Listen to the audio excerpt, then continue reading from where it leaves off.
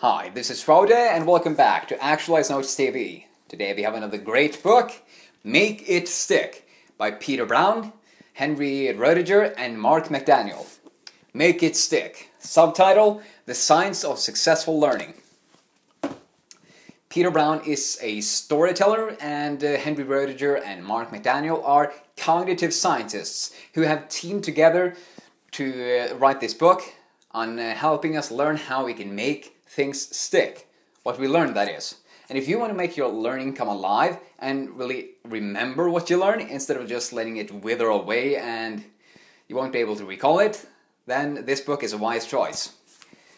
Now we will have a look at 5 of my favorite big ideas from the book, and your mission will be, should you choose to accept it, to ask yourself the question, what idea can I apply to my life? And your second mission will be to be on the lookout for which ideas really resonate with you. That will help you learn and put these ideas into action. Let's begin with the first one, rereading. Have you ever been using the strategy before a test in school of rereading lecture notes? Rereading the text in the books, your highlights, and rereading your notes, and then discovered on the test that you couldn't recall any of it. You didn't really remember it. Well, even though we think that rereading text is like burning information into our mind, it really isn't. And the reason that rereading text is so ineffective is there are actually 3 reasons. The first one is that it takes a lot of time, because you have to read it through all of this text. Next, you create the illusion of having mastered the material. And thirdly, we have... Actually, I cannot recall it. I will look in the notes. Excuse me. There we have it. Yes. A third one is you won't actually be able to remember what it is that you're learning. This is a brain, in case you can't see it. Not a very good writer at this point, drawer to this point. So rereading takes a lot of time. It gives you the illusion of knowing what you learn, because it gets easier and you feel familiar with the information. And you won't remember what you read, as you might have noticed on tests. And Barbara Oakley echoes the wisdom of rereading in her book, A Mind for Numbers. She basically says the same thing, that reading is really ineffective. People reread their highlights, their notes, and passages and lists of terms, but they can't really recall it on tests. So what is the cure? Instead of doing rereading and wasting our time, we don't want to remember something. It's the testing effect, or what researchers call retrieval practice. So to help you remember this idea, you can imagine, we remember images much better than words, so you can imagine pulling a book or a ton of information straight out of your brain. That gives you a better idea of what this idea is all about. And to get a picture of the testing effect, you can imagine a flight simulator where you're all immersed in the experience and you have no notes of what you're going to do. You're just tested and you have to keep your plane in flight, versus a PowerPoint presentation, which is incredibly boring, and you might not learn a lot because you can't just passively sit there and think that the information will fall into your mind. But you're not really recalling anything of what you have learned. Whereas in the flight simulator, you must have learned something and be able to recall it in order to perform the right actions. And the testing effect, the 2 major benefits is that you are able, when you retrieve something, you are able to recall what it is. You're able to distinguish between what you know and what you don't know. What you know is the book and not, and then you're able to focus all of your efforts on what it is that you don't yet know and are able to recall. And that is much better than wasting your time rereading everything. And second point is that when every time you recall something out of your mind without looking at notes or your books, the connections in your brain strengthens, and your memory is reconsolidated, so you're also able to connect it to more things that you already know. So that's the testing effect. And how can we use it? Simply, while we are reading, we can ask ourselves questions. We can stop, put the book down and close it, and ask ourselves, what are the key ideas here? What are the main principles that I need to learn? And simply trying to recall it will strengthen your memory. And even though you can't recall it and have to check it, you will also kind of open a slot in your brain, which will then get filled and increase your chances of being able to recall it the next time. You can imagine yourself asking the question while you're in a packed parking lot, where is there an empty slot? And then, immediately when you find an empty slot or somebody drives out of their slot, you will fill that slot. Same with asking ourselves questions and getting answers through the text. That's the testing effect. Recall what you learn through retrieval practice. And by the way, when I'm on walks, I often ask myself, what are the key ideas from, for example, Make It Stick? Well, they are elaboration, they are retrieval practice, they are rereading, they are varied practice, and so on. And how do they connect to other authors? I also ask myself. How could you use the testing effect? Better than rereading. So, varied practice, as I mentioned. What is varied practice? Best way to describe it is through an illustration. The authors talk about a study, an experiment of 8-year-old kids who were split into 2 different groups. They were going to toss beanbags. So one group tossed beanbags only on a 3 feet mark. 3 feet. And the other group between 2 and 4 feet marks. And they did this for a while, and then they were tested on who could hit the 3 feet mark most of the time. And as opposed to what we might think, that those who had practiced on the 3 feet mark would be best and hit that most of the time, those who practiced on the 2 to 4 feet mark, who varied their practice between several distances, actually were much better at hitting the 3 feet mark than those who had practiced on the 3 feet mark, done same thing over and over again. And they also tried this with baseball players.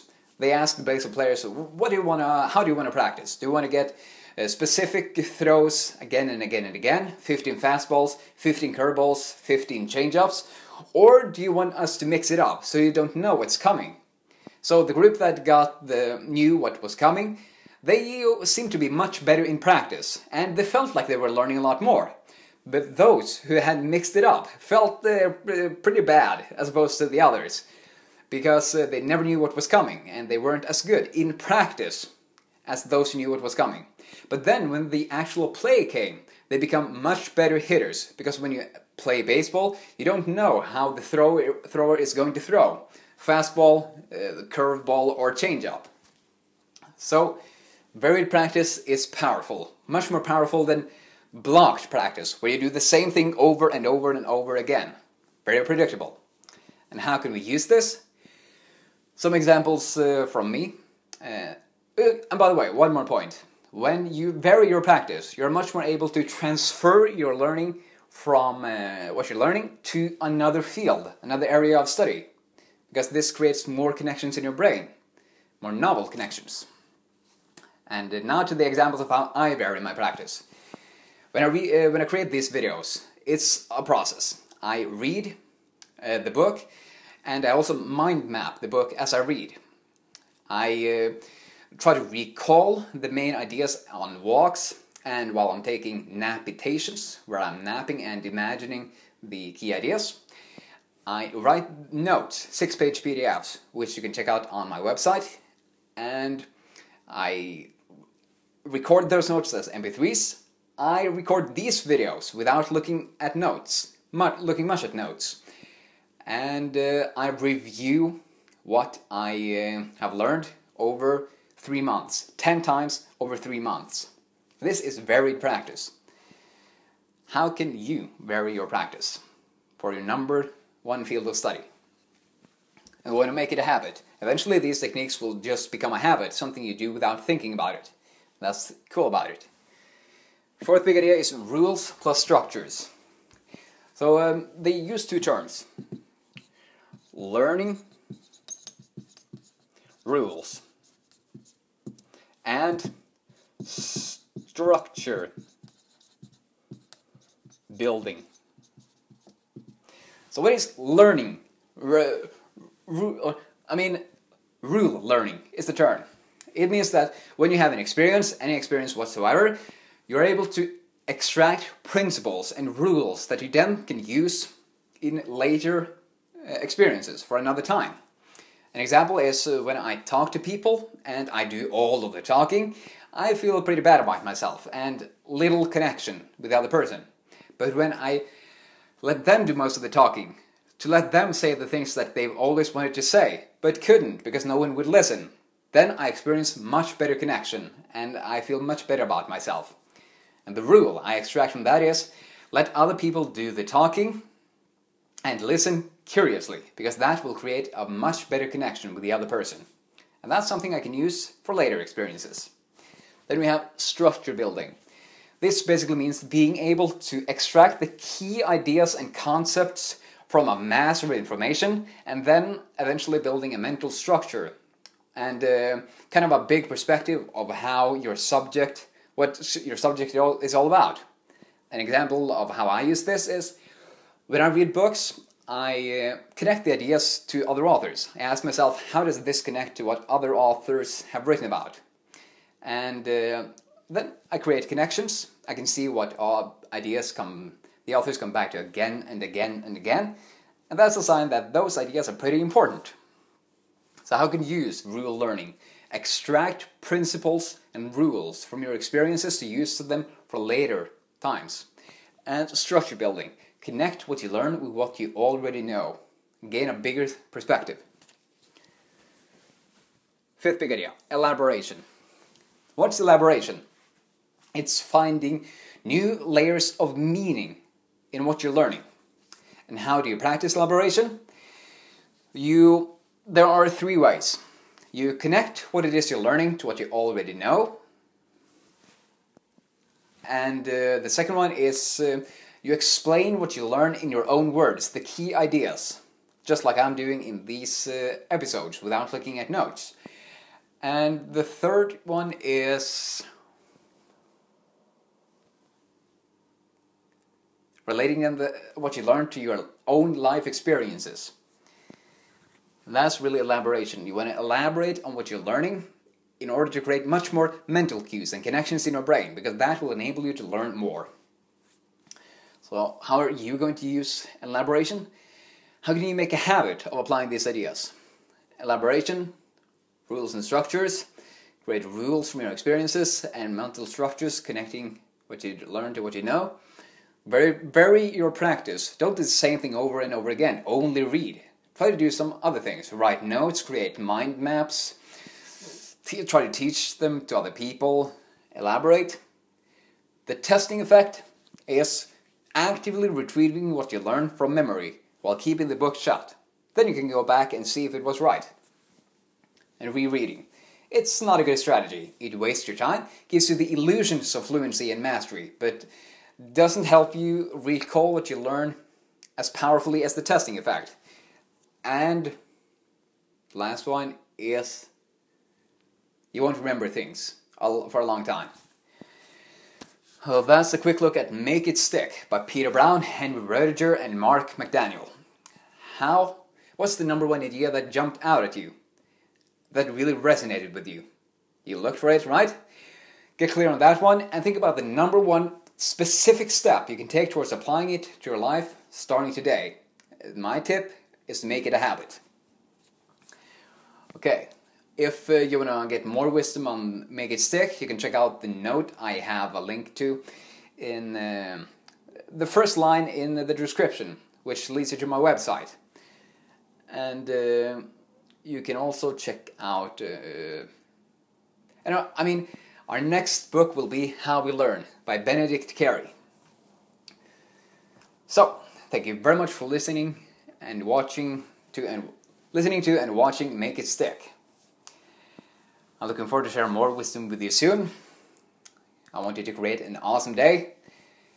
And let's actualize so we can give our most authentic selves in heroic service to the world. See ya. Hi, this is Frode. You might know me from the work I do on YouTube, but I also want to tell you that you can gain access to a ton of more wisdom at my website, actualizer.me. And here, I focus all of my energies on answering the question, how can I help you actualize your life on a day-to-day basis? Because I know that even though you want to actualize your life and develop yourself, you're too busy to read all day. And that's why I'm all about sharing wisdom made practical. Fun, inspiring, and practical wisdom you can apply to your life immediately. And I do it through something I call actualized notes, which include big ideas from 100 plus of the best and most transformative books on optimal living. It's notes from a fellow actualizer who wants to embody and help you embody these ideas more consistently in your life. And these actualized notes include 100 plus practical PDFs, which is 6-page PDFs with condensed wisdom ready for use. These are recorded into 100 plus MP3 guides, because all ANs are recorded as MP3 so you can actualize on the go. I also create 10 to 20 minute ANTV episodes, which I upload on YouTube. And these are again converted into MP3 files, so you can get access to them on the Actualized podcast. And all this work includes over 750 big ideas from ancient philosophers, modern scientists, and your own common sense, explained for easy use. You can gain instant access at my website, actualizer.me, and you can get a free 30-day trial, and then it will be $10 per month. You can cancel it whenever you want, and I price the membership program so low, so you can tap into practical wisdom no matter how you're standing financially. Alright, I hope you'll join me on this hero's journey of actualizing our potential. See ya.